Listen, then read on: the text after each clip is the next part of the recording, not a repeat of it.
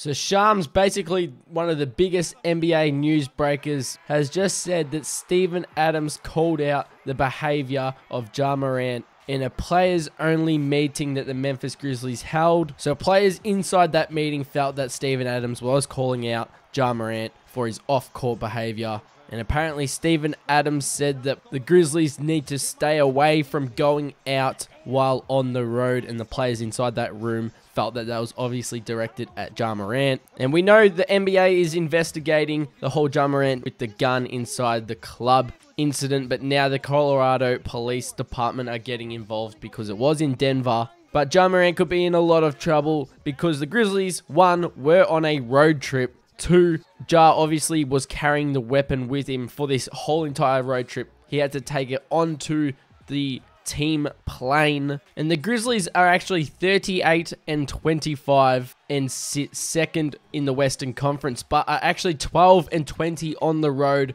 So this thing where Steven Adams says that they have to have better behavior and stop going out while on the road, clearly it's reflecting on their record because they are 26-5 at home. So it must be obvious that they are constantly going out, especially Ja Morant. And this isn't the first thing to come up for Ja Morant either. But it sounds like that was before he went out to their club in Denver, by what Shams was saying, because he quoted that he still went out after the Denver game. So by him saying that, I take that as the players only meeting was before Ja Morant went out, which would actually make sense that it was before because Ja Morant is away from the team right now. So the players only meeting, if it was directed at Ja Morant, if he was even in the room, must have happened before the incident. So a lot of reflecting for Ja Morant to do, but I think he's looking at a massive suspension or disciplinary action.